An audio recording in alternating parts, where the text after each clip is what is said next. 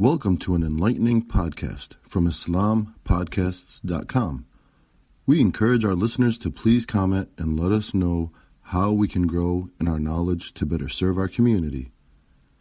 Please remind your family and friends to also visit IslamPodcasts.com for engaging discussions on current events, Islamic guidance, Quran, tafsir, seerah, and much more.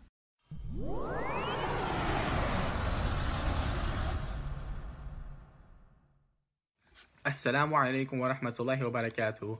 Today I want to highlight an important lesson in Surah Taha that we can all learn from ayahs number 125 to 127. A'udhu billahi minash shaitanir rajim. Bismillahir rahmanir rahim. قال ربي لما حشرتني أعمى وقد كنت بصيرا قال كذلك أتتك آياتنا فنسيتها وكذلك اليوم تنسى وكذلك نجزي من أسرف ولم يؤمن بآيات ربه ولعذاب الآخرة أشد وأبقى. صدق الله العظيم. The translation of the ayahs is as follows. He will say, My Lord, why have you raised me blind while I was once seeing? Allah will say, Thus did our signs come to you and you forgot them. So on this day you will be forgotten. And thus do we recompense he who transgressed and did not believe in the signs of his Lord. And the punishment of the hereafter is more severe and more enduring. If you were to put the remembrance of Allah, His Deen, following the Sunnah, the first and foremost in your life, ahead of all the worldly gain, you might suffer some financial loss, slightly less worldly prominence, but what's the worst that can happen to you in this temporary life? But on the flip side, what can happen to you, and the worst that can happen to you, is a long-lasting punishment in the akhirah. If you put your worldly desires before Allah and His Messenger, you might get some worldly gain, but you're exchanging that for an eternity of suffering that is more severe and longer-lasting. The Quran and Sunnah in certain places talk about specific punishments of the hereafter.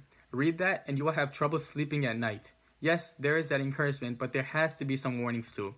Just to put things into perspective, when you put Allah and His Messenger first, some worldly suffering will come, no doubt about that. But if you know what's waiting for you in the next life, you'll laugh at the suffering of this world. Where did Bilal radiallahu anhu get that type of strength?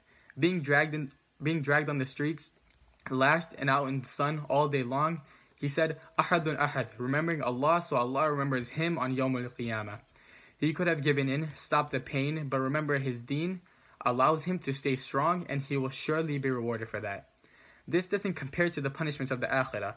Blessings of Allah eventually do come in this dunya. It's a promise of Allah, but even then, see how remarkable the Sahaba were. They had paid such a hefty price that even when the blessings came toward the end of their lives, they wouldn't take it. They would refuse it, cry over it. When the spoils of war were put in front of them, they would cry and sob over it like children. When asked why, they said, We're afraid that Allah is rewarding us for all of our sacrifice. We don't want it. That's not why we did it. My dear brothers and sisters, I ask you, if you haven't already, turn to Allah during this blessed month of Ramadan. Turn to Allah during this blessed month of Ramadan. Spend extra time reading the Quran or stay up the extra hours praying at night. Strengthen your connection with Allah. Leave all the worldly distractions behind, and Insha'Allah, on the day of judgment, you won't be part of the ones making excuses. Jazakallah khair.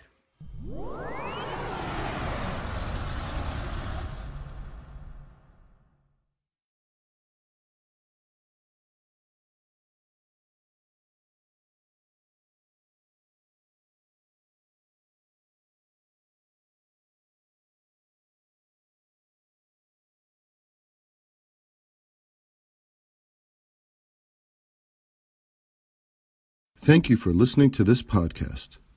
Podcasts on current events, Islamic guidance, Quran tafsir, and seerah are available at IslamPodcasts.com as well as on iTunes. Rate, review, and comment, and let us know how we can grow in our knowledge to better serve our community. Please subscribe, share, and tell a friend about IslamPodcasts.com.